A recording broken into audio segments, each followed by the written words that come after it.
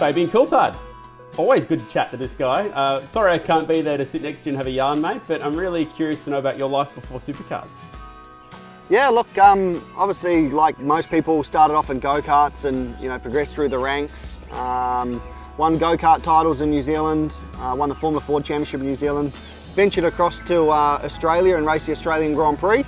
The only time I've raced in Formula Ford outside of New Zealand.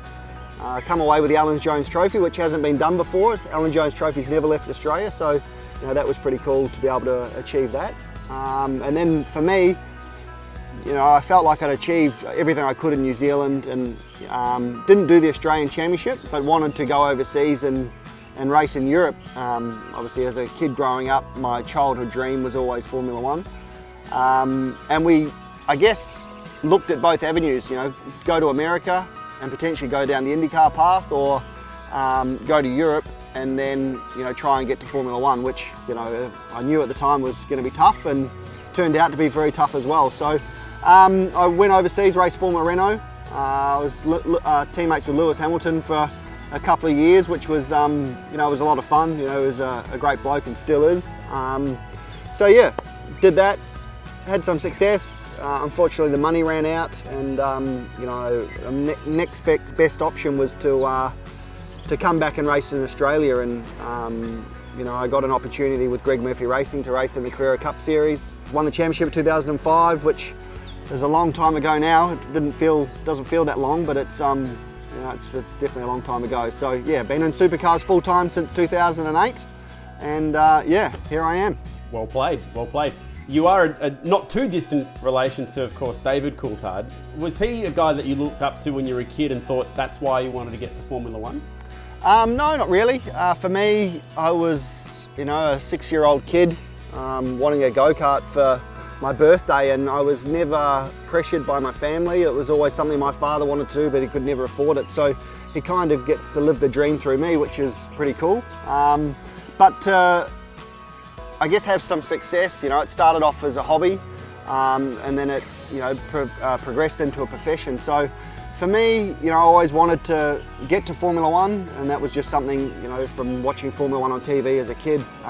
But as I grew older, then David became more apparent to me, and obviously he was very successful in Formula One as well. But being a Coulthard, being a distant cousin of David, I think I'm second cousins with him. So I've only met him the once, and that was at the Australian Grand Prix. It was quite actually tough to get that meet-up to happen. At the time, obviously David was driving for McLaren. Mercedes got wind that I wanted to get in contact with David and just meet him and say g'day, and obviously with me driving Formula Ford at the time and the association with Ford, the two manufacturers didn't really want to be seen together. So it was quite tough, but eventually we got a photo and hung out with David for a little bit. He gave me his phone number and said if I ever needed to call him or wanted some advice, then just to pick up the phone and call him. So that was a pretty cool contact and asset to have. I never drew upon it, never have called him. But yeah, obviously we race at the Grand Prix and things like that every other year, and I might have a fleeting g'day as he walks past, but that's probably about it. You mentioned Lewis. You can't have a bigger teammate probably in world motorsport than Lewis Hamilton. What was he like as a personality to share a garage with? He was awesome. I've got many stories about Lewis. We both drove for Manor Motorsport.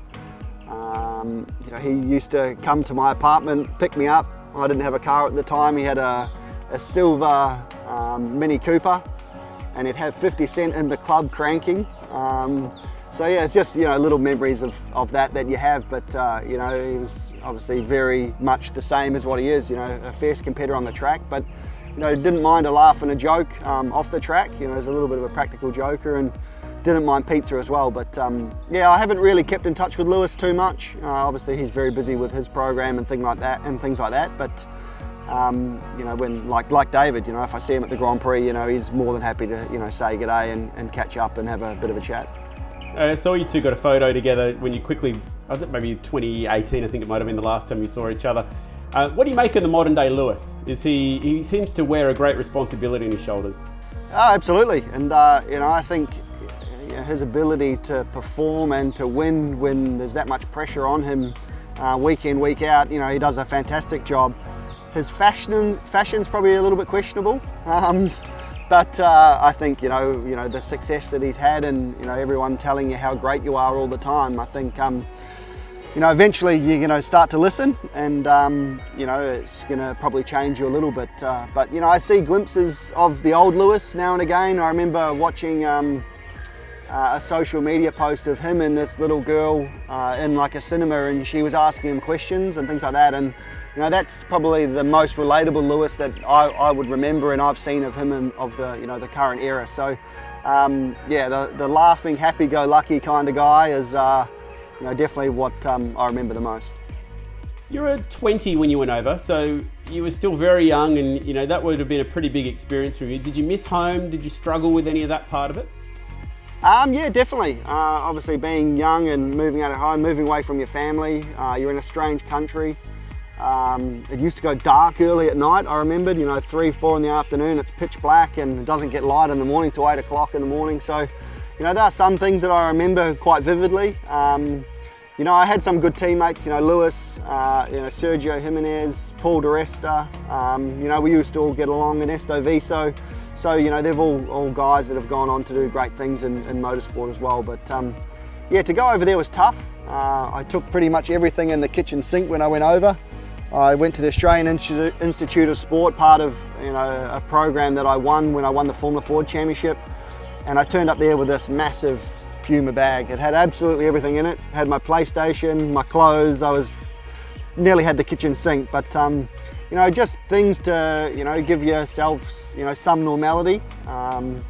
Being in a strange country, but I enjoyed going over there. I enjoyed racing there. But yeah, I would have loved to have been able to continue. But like I said earlier, just not having the financial support to do the next step. At the time, I think it was roughly £145,000 a year to race. Coming from New Zealand, which at the time was 3 times the amount to to fundraise, so to speak, to race over there is a lot of money. My mother's a hairdresser that works from home. My dad's a toolmaker by trade, so I certainly didn't come from a wealthy family.